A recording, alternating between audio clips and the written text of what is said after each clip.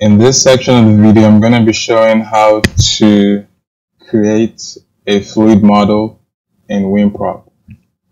So the first step is to open CMG Launcher and then click on WinProp to open. So scroll to the bottom and then click on WinProp to open.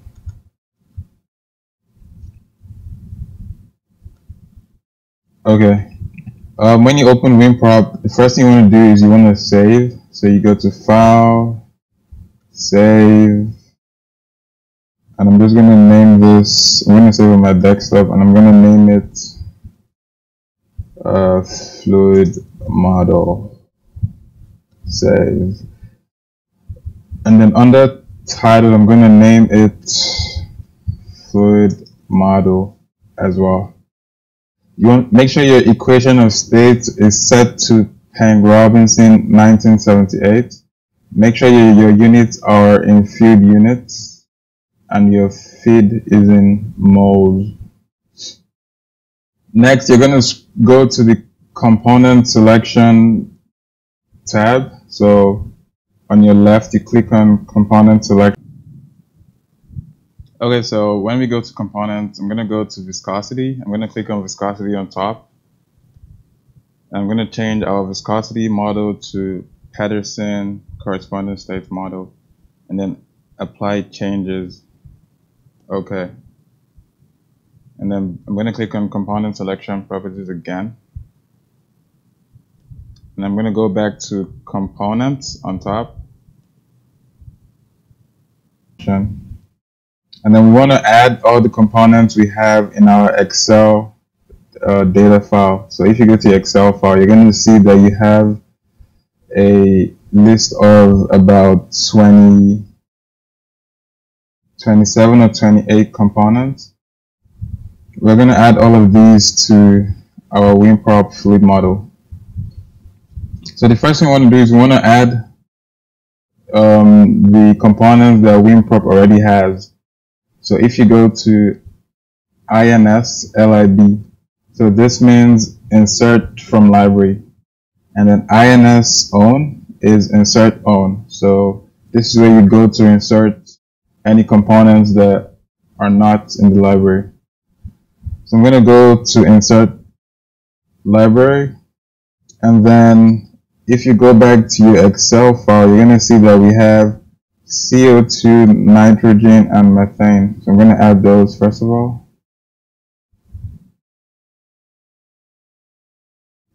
So we had CO2,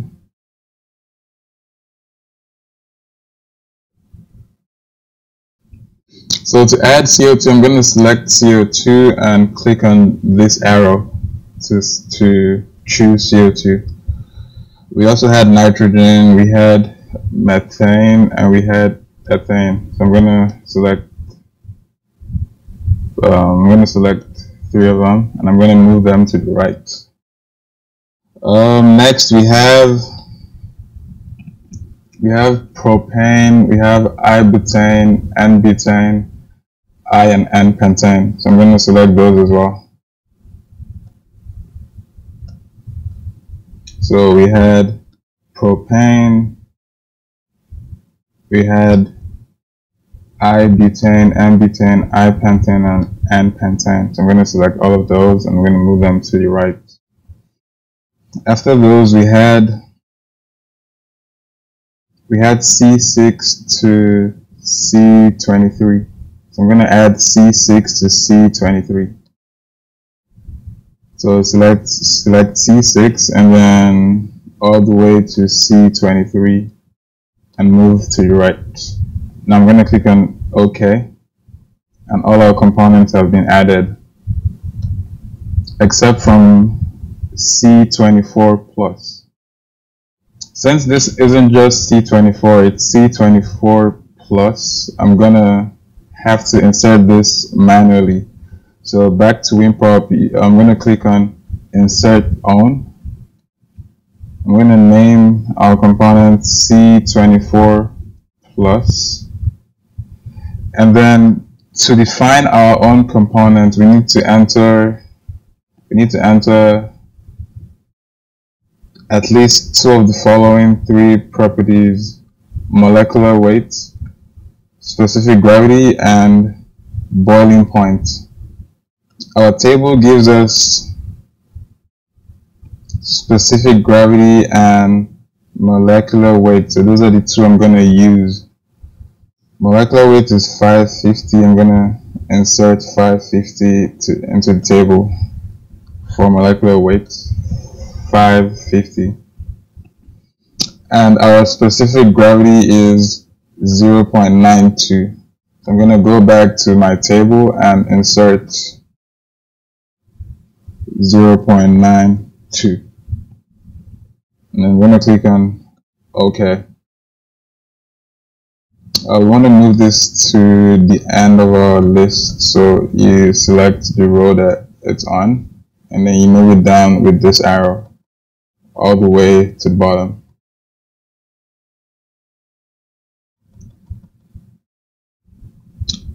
Next, I'm going to click on Apply Changes. Apply Changes. Okay. The next step is to determine the composition of each component. On the left menu bar, I'm going to select Composition. And then now I'm just going to copy and paste compositions from the Excel file. So Control C and then paste.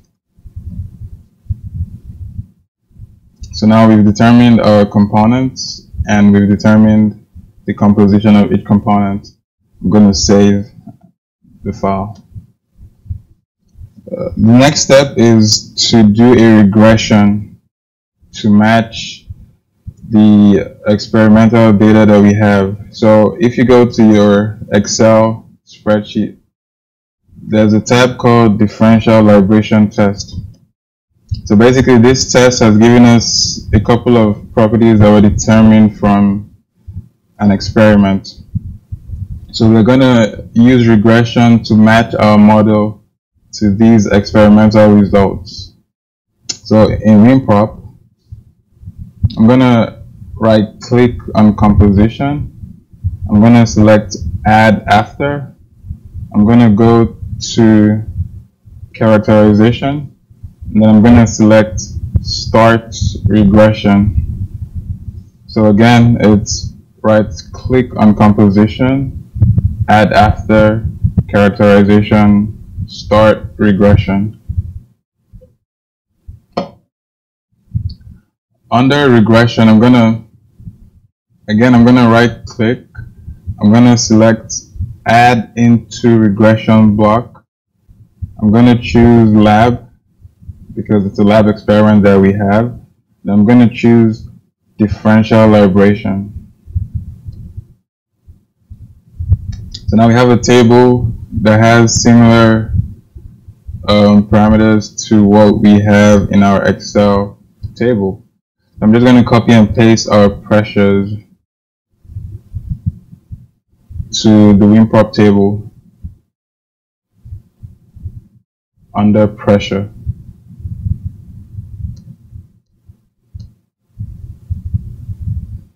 And then I'm going to copy and paste all formation volume factor from our table. So that's this column. I'm going to paste over here. Next column is gas oil ratio. So back to our Excel table, gas oil ratio, copy, and then paste. The next column is specific gravity of oil. So back to our Excel, all gravity, copy, and then I'm gonna paste. The next is gas Z factor. So that's gonna be this column. Once again, copy and paste in WinProp. Gas formation volume factor. That's the same as BG. Same thing, copy, paste. gas specific gravity.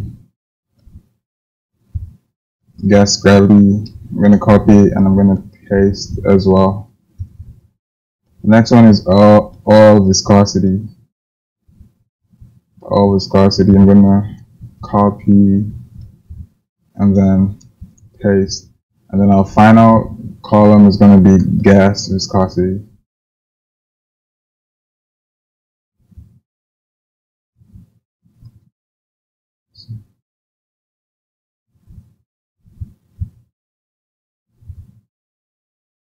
And then paste. And then we also want to include the specific gravity at standard conditions, which is given in our Word document. So oil gravity at standard conditions is 0.9164. I'm going to enter that value right here, 0.9164. All gravity at standard conditions. Next, you want to assign weights to each of the properties that we want to match. So since we have heavy oil, the most important properties to match are going to be viscosity and specific gravity. So I'm going to assign a weight of 3 to all specific gravity, and I'm going to assign a weight of 2 to viscosity. So basically, this just means that WinProp is going to prioritize matching specific gravity first, followed by oil and gas viscosity. Actually, just oil viscosity. So I'm going to change gas viscosity back to 1. So it's going to prioritize matching specific gravity first, followed by oil viscosity, before it's going to try to match the rest of them. Next, you want to put in the reservoir temperature, which is 165. So on top where it says temperature, just put in 165, which is our reservoir temperature. Now the next thing that we want to do is, for regression to be done by WinProp, we need to select what parameters WinProp should change during the regression. So that is, what is WinProp going to change in our fluid model to make it match our experiment.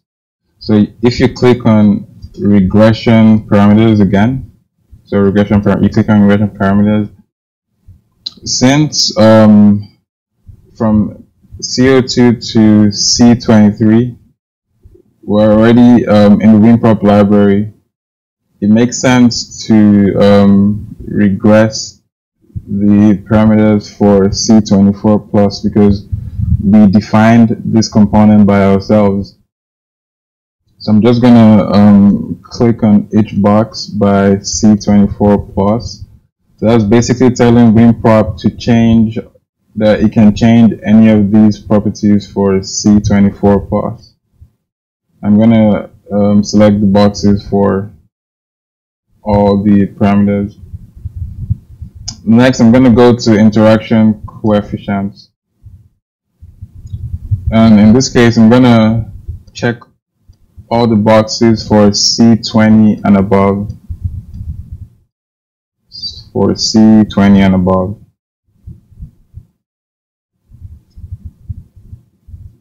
So basically this is letting WinProp know that it can change the interaction coefficient between C20 and CO2, C20 and nitrogen, C21 and CO2, and so on and so forth.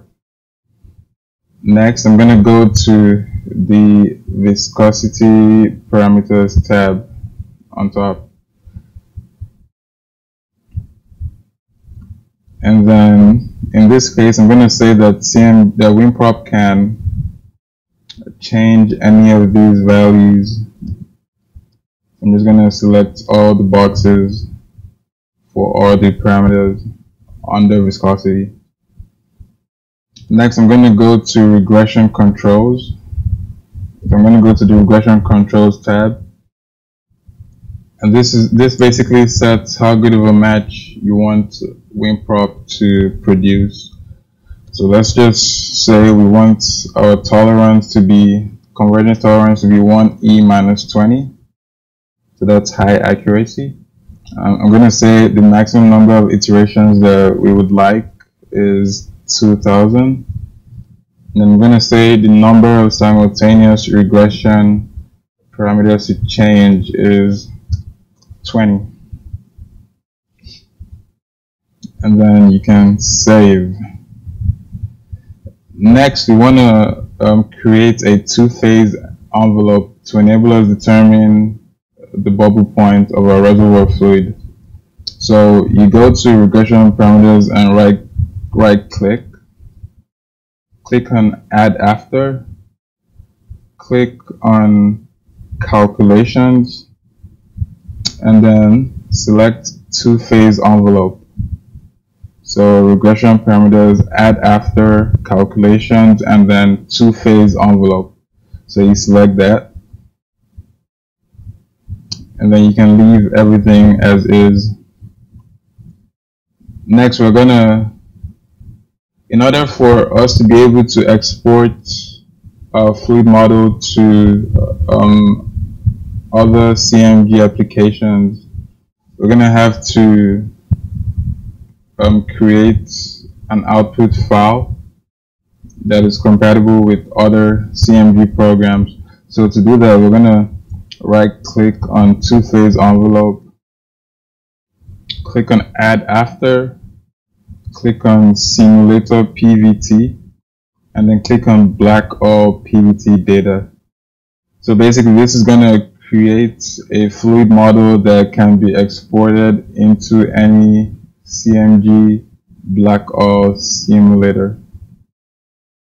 I'm going to click on black-all PVT data, and then in the tab that comes up, I'm going to leave everything as is except from under calculation of all properties above saturation pressure. I'm going to check the third box which says user extrapolates to a certain order. I'm gonna extrapolate to order 3. So basically, above the bubble point, WinProp is just gonna extrapolate from points below the bubble point, and the extrapolation is gonna be done to the order of 3. So click on the third box and make extrapolation order 3.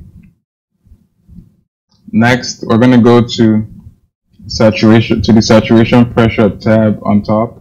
So click on saturation pressure on top. And then under temperature, I'm going to enter 165. Under saturation pressure estimate, I'm going to enter 1550, which is what we were given. And then I'm going to check the improve saturation pressure estimate tab. And then under pressure levels, so basically this is where you determine what pressure, at what pressure your output is going to be. So at what pressure do you want CMG to give you formation volume factors for? Click on tools, click on insert row. The first pressure we want is standard pressure, so that's 14.5. The next one is 500, and then we're just going to go all the way to 6,000 by increments of 500.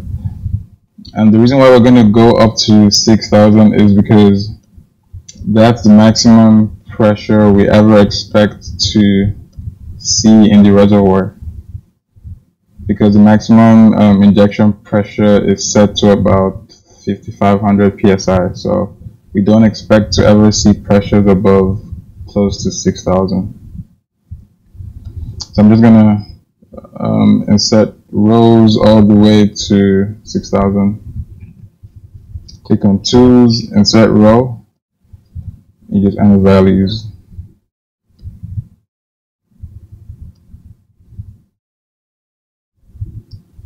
Tools, Insert Row, 4,500,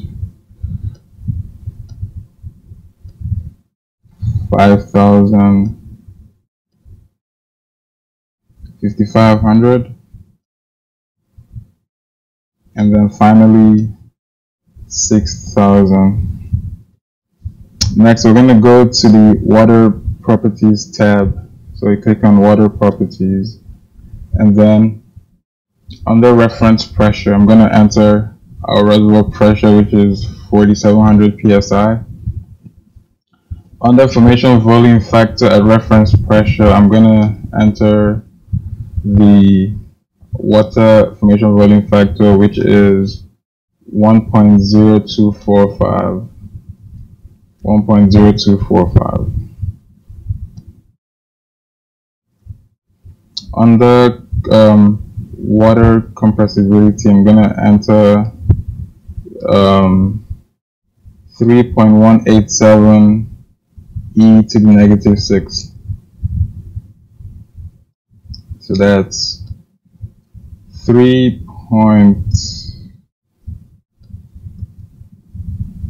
I don't think I copied correctly, so I'm going to go back to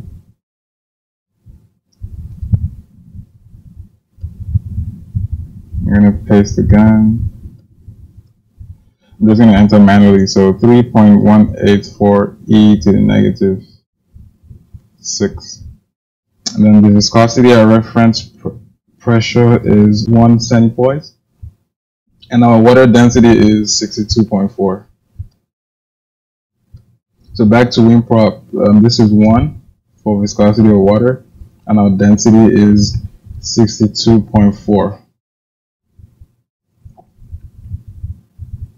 So now I'm going to save.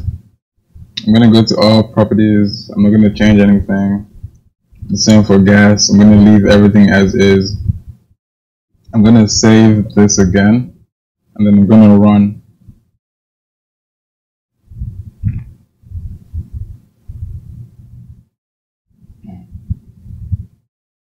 So now if you go to desktop, if you go to our desktop, you can see that WinProp has created a couple of files from our fluid model file. So we have fluid model.imx, a fluid model OUT file, and a couple of other fluid model files. Fluid model.imx is the file that we are gonna import into CMG IMX Builder when we start developing our reservoir. Yeah, but back to WinProp, we can look at some plots like our PT plot, and then using this curve, for example, if you go all the way up from about 165, that's like around here, you can determine the exact bubble point of the reservoir. And yeah, that's it.